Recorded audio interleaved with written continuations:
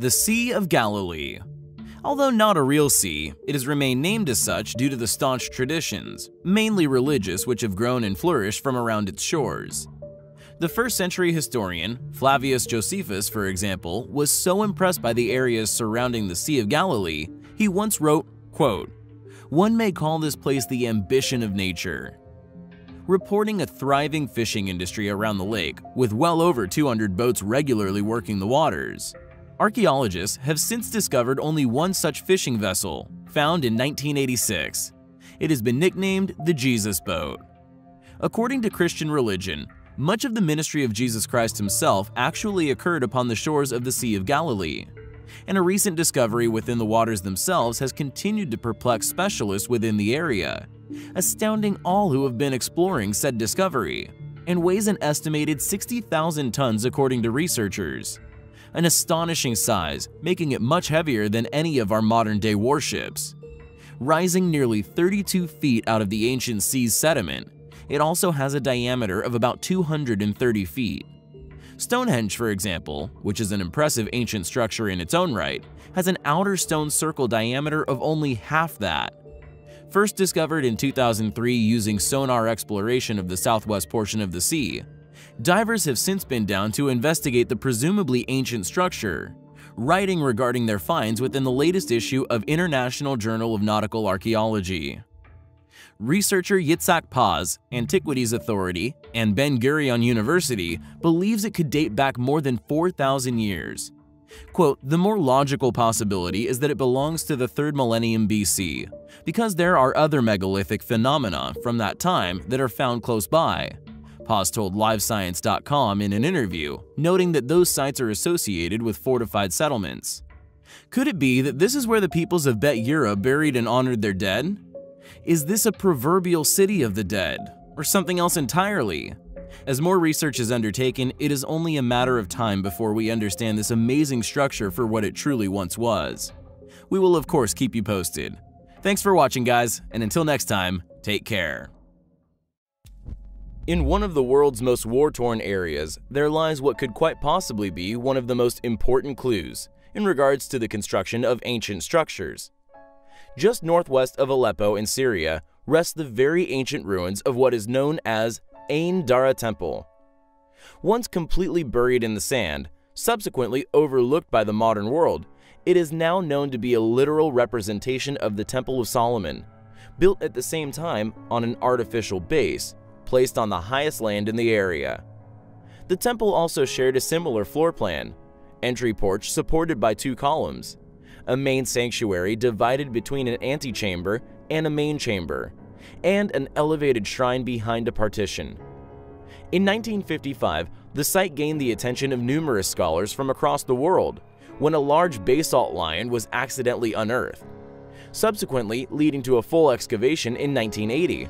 By 1985, the entire complex was recognized as extremely significant in ancient times as a place of worship. Much of the structure still possesses evidence of its past grandeur. Various reliefs survive that dot the structure, which depict numerous animals. The interior would have been encrusted in hundreds of finely carved reliefs depicting lions, cherubs, mythical creatures, mountain gods, and ornate geometric designs. But what is surely the most interesting of remaining features is that of a pair of giant footprints, placed in alignment with an altar in the center of the temple, as if they were left as an instruction used by beings who would have been around 60 feet tall. Interestingly, no one really knows who built the temple, and it has been a heated debate for many years.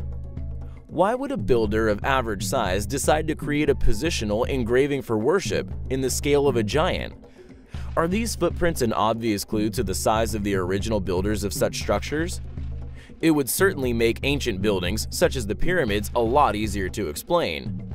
A being of 60 feet in height would be immensely strong, and clearly capable of carving the stones we are now completely perplexed by, such as the 12-sided stone in Cusco, Peru, among countless other examples of seemingly impossible architecture. Maybe in the future, the footprints will become an extremely important artifact in historical understanding. Ain Dara, a site covered in the past, yet for an entirely different reason. Our experience along this path of discovery, now allowing one a window, a glimpse into a deeper, more compounding layer of evidential detail, unraveling a tangled web of lies weaved over generations of regurgitated fiction, accompanied by supportive evidence to again reinforce the original instinctual hypothesis created some 10 years ago now, in particular in regard to who could have, in reality, possibly created these mind-blowing or gargantuan ancient megalithic ruins. Sites we have touched upon or researched in the past, however from a less experienced evidential angle. Thus we feel they are justified a refined revisit. Yet I digress. Ayandara is a claimed Iron Age settlement.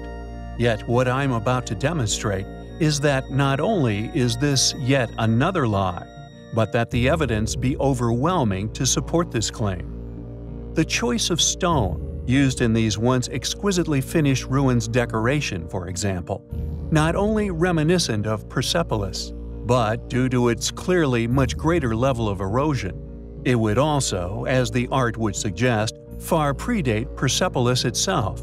Yet the belief structure, the artistic evolution, and by default, the same civilization responsible for both and indeed the mythological depictions are undeniably linked. Ayandara being located in Syria and claimed as dating as far back as the Iron Age. We have covered the magnificent Lamassu, found within Persepolis within a two-part special previously. This extraordinary, seemingly superhumanly precise stone-carved sanctuary, however, although clearly possessing a more advanced depiction of the same creatures found at an apparent Iron Age basalt site, which is actually geographically over 1,500 kilometers away and dated to a completely different era, regardless of academic opinion, share unarguable evidential similarities and due to erosion levels can be correlated with the evolution of the depictions, along with the civilization responsible's past yet now lost abilities. From Ayandara to the Lamassu of Persepolis is clearly an artistic evolution of the mythical creatures depicted on the basalt stones claimed as Iron Age within Ayandara. Furthermore, although only a suspiciously tiny portion remains of the basalt floor, a quietly guarded area found at the foot of Cheops upon the Giza Plateau, or more accurately foundation, although only a remnant of what once was probably one of the most significant parts of the ancient ruins themselves, it still holds countless undeniable curious tool marks, each of which clearly made with a tool unarguably tremendously more powerful and capable than that of what academics claim the builders of the pyramids and their constructors wielded, that of copper tools. It all but now seems an insult to one's intelligence. We clearly find Ayandara highly compelling. Many thousands of written fragments of Dead Sea Scrolls have been discovered over the past century. These often represent remnants of larger texts, either damaged via natural causes or human activities, the vast majority only holding a small portion of the original text. However, a small number of them were well preserved, subsequently found almost intact, with nearly a dozen of those found within the Qumran caves. Researchers have since pieced together a collection of some 981 different manuscripts, discovered from 1946 to 1956 from 11 caves. The Qumran Caves are located about 1 mile west of the northwest shore of the Dead Sea, from which they derive their name. Yet one scroll in particular has escaped modern translation, this due to its abnormal metallurgy. Made from nearly pure copper, it is said to contain a treasure map, leading anyone who can decipher the text and follow its instructions to a collection of enormous treasures, said to be hidden within the immediate vicinity of its found location. Bronze coins found at the site corroborate the radiocarbon and paleographic dating of the scrolls, indicating that the copper scroll is thousands of years old. This is, however, this issue, halting any modern understanding of where the text suggests. The map details features on the land which would have indeed once led anyone to these treasures, yet in the modern day, these features are all but gone. According to the text, some 64 treasure hoards lay scattered across Jerusalem and the Judean desert, and is claimed to have been used to hide the most valuable treasures in the world from invaders, including a huge amount of gold and silver. Found on 2 rolls of copper on March 14, 1952, at the back of Cave 3 at Qumran. It was the last of 15 scrolls discovered in the cave.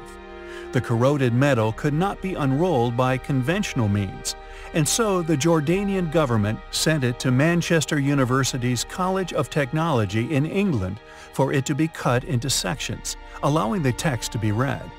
Professor H. Wright Baker cut the sheets into 23 strips in 1956, and it soon became clear that the rolls were part of the same document. The first transcription was made by Joseph Millick. He initially believed that it was not an actual historical account. Later, however, Millick's view changed. He now believes that the scroll was separate from the community, although it was found at Qumran in Cave 3. As a result, he suggested the copper scroll was a separate deposit.